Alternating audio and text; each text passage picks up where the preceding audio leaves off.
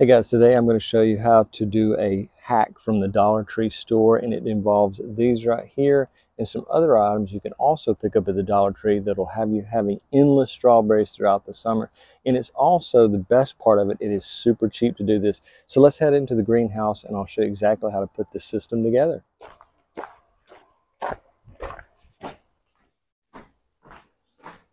So guys, not every Dollar Tree carries the same items, and so if you can't find these little small round sponges at your local Dollar Tree, I'll put a link to Amazon where you can get them, because these are exactly the right size to put in our strawberry containers. So these stackable containers are the key component of the strawberry growing system, and they're really cheap. I think they were $1.25, $1.28, but they're super cheap. But a lot of people drill a hole right down the center of them, and I don't want to do that because I want to create a water reservoir, so in the heat of summer and when it's really hot, I don't have to worry about the strawberries completely drying out because of our small tiny sponges. But we have to do something a little different in our stabilization. Although it is a good idea to stabilize these with a bar stick or whatever you have, piece of bamboo, you want to make sure you do it, but not down the center, because that's a mistake. It will prevent your water from accumulating to a point where the strawberries can have a little bit of moisture when the sun comes out and it starts blazing down on them. Now, a lot of people use these for different things. Some people use them for herbal. They might set it on their back deck. They might plant herbs in them or whatever else they want to plant in. But see, they're easily stackable like this, so they're very stable. But if you stack them really high, like I'm going to be doing, you have to have a way of stabilizing them. So that's one key thing you need to remember, that you don't want to do the stabilization bar in the middle, but I'll show you exactly how to do it. What we're going to do is I'm going to use this tool right here, and this is a great thing that I've used in the garden so many times. I'll put a link to it on Amazon. This tip heats up and we can get through plastic very easily.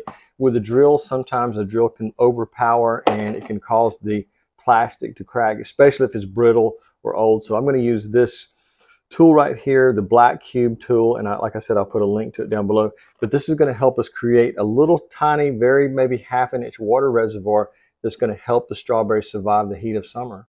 Now what I'm doing is I'm putting 3 drainage holes in this. Now these have built-in drainage holes that you could easily knock out with a pencil, but I don't want to do that. I want to leave that plastic in place. And what I'm going to do is I'm going to put 3 different holes in with this device right here, and I want it to be about a half an inch from the base there, so there can be just a little bit of water sitting here. You don't have to worry about root rot, as it will be very hot when you're doing this, and you can bring it inside and not water it quite as much as if you have a greenhouse garage in the extreme winter time, if you want to preserve them throughout the winter.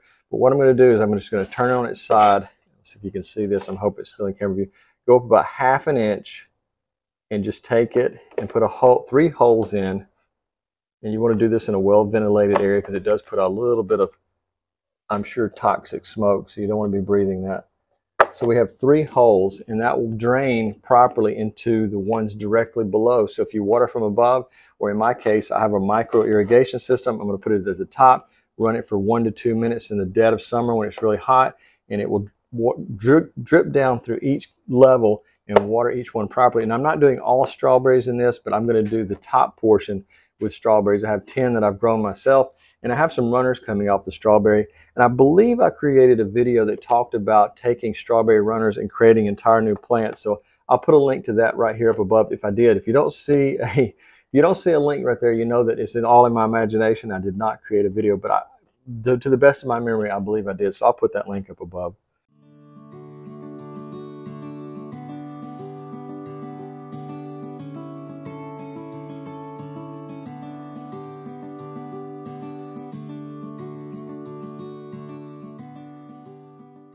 These small sponges are really great for absorbing just a little bit of water to prevent it from drying out. So I'm putting 3 sponges in each one, and that's going to help our reservoir. Obviously, it's going to drain at our 3 holes we put there, but there'll be just a small amount of water there to keep it from drying out. And these sponges will also absorb just enough water so that on those extremely hot days where you've forgotten to water, you may be able to extend that delay in watering time by 1, 2, or even 3 days, and you don't have to worry so much about your strawberries dying.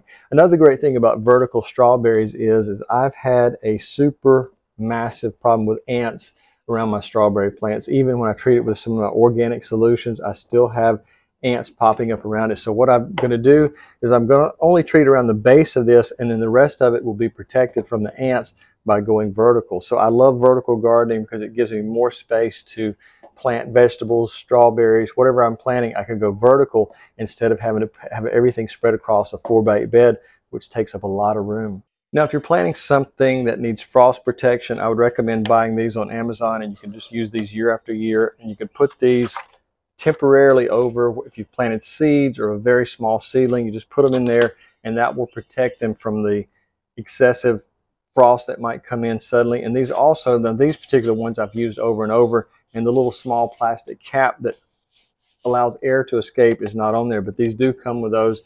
And that is another thing, that if they get too hot, you can open that cap, where during the day, if you're at work, some of that heat can escape to the top of that. But that's another thing you can do to protect small seedlings, or if you've just started seeds, you can use these as well. I'll put a link to these down below as well to Amazon. I don't think they sell these at Dollar Tree, but I could be mistaken. But this is an Amazon item right here. So guys, I think we've got it ready to go. We've got our drainage holes in, we've got all of our sponges ready to go, and we've got our strawberries that we started in our solo cups ready to be planted. So let's head back out to the garden in the raised bed, and I'll show you exactly how to assemble this and another way to prevent it from topping over in a high wind situation. Now this is the bed I use for herbs, and I'm going to put the strawberries right in the center, and this is my micro irrigation system that I'm going to have one of the micro irrigations running up to the top of this, so it will water right in the center and it'll drain back down through all 10 layers. And like I said, I'm not doing all strawberries on this, but if you want all strawberries, there's nothing wrong with doing that. Another way to prevent this from blowing over in a high wind storm is to go by your big box store, Lowe's, Home Depot, or a hardware store, and these are often found in the garden center area, and it's just a stake. It's about 5 feet tall, and you're going to put it in the ground, and you're going to zip tie it to the top of this. You don't have to worry about zip tying it all the way down, just to the top, and make sure this is in some really sturdy ground. If it's really soft or sandy soil, it might tip over in a high wind, so you just want to make sure that you get one long enough based upon what type of soil you have in your garden.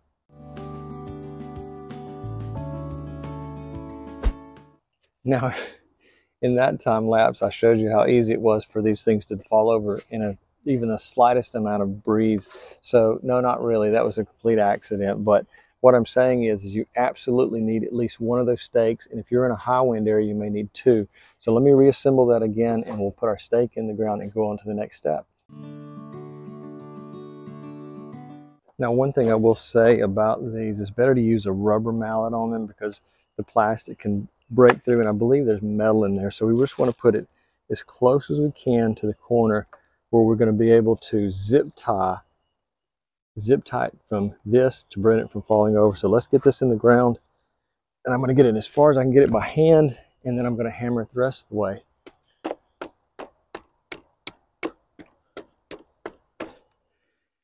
Now, you're probably wondering, why didn't I go all the way down to here? It's pretty stable there, but what I'm wanting to do is add maybe 3 or 4 more layers. So I'm making a trip back to Dollar Tree this weekend to work on getting some more of these. But right now we're going to attach this to there. I'll give you a close-up of exactly what I'm doing. Hopefully the light breeze that's blowing won't blow it over again. Now, the higher you go with this, like I said, you might want to go with 2 or even 3 of these stabilization stakes. And I'm just putting 2 small holes. And because my zip tie is a little bit on the wide side, I may have to elongate our hole so we can get it back through. We're going to need 2 of them. I'm going to put 1 on each side right there, and then we'll run our zip tie through. If I can keep this tower from collapsing a second time, and let's carefully put our zip tie through. I can do this without burning my hands because this thing gets really hot.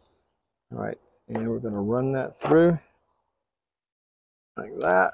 And it'll be a little bit more stable once I get some soil in there, because it's very light now. So I think I have ran that through the wrong way. I'm going to need to flip it and redo that, because we've got to run it back through the zip tie. So I'm just going to run it through there. I know that drives people crazy when you have to do something twice, but mistakes happen. All right, and we're going to zip that through there. I'm going to take a pair of scissors and cut that off. But Once our soil gets in there, it'll be a little bit more stable, and I may actually opt for myself to go back and get a second tower because I want to make sure that this doesn't fall over. Excuse me, not a second tower, but a second rod from the Home Depot or Lowe's, wherever I got it from. So that's how you stabilize it, and we'll move on to the next step, and I'll show you how to put the sponges and the strawberries in each one. And like I said, I'm doing strawberries up a little bit closer to the top because I want to keep it away from the ground because the ants are just terrible in my garden. Now what I want to do is I want to place one sponge in each of my strawberry cups.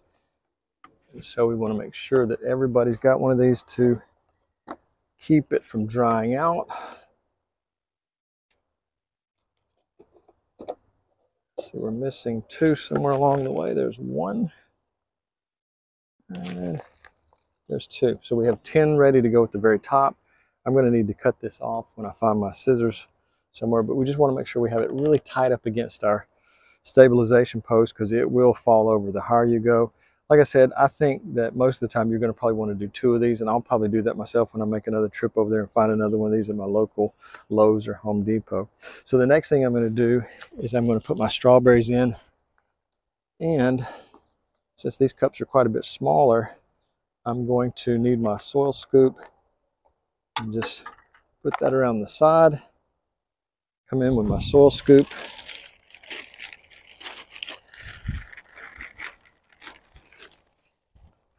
Just go around the sides. Obviously, you're going to want to fill it up in the middle as well, so it's going to take a little bit of effort, and you're going to have to kind of be clever about putting it into the sides so you can fill it up. But I think it'll work just fine. Just do two and then come in and fill up the center and then do your third one. So that way you don't have to try to maneuver your soil scoop on top of your strawberry plant and destroy the top of it. So we're going to install those 10 and we'll have it ready to go to our watering stage.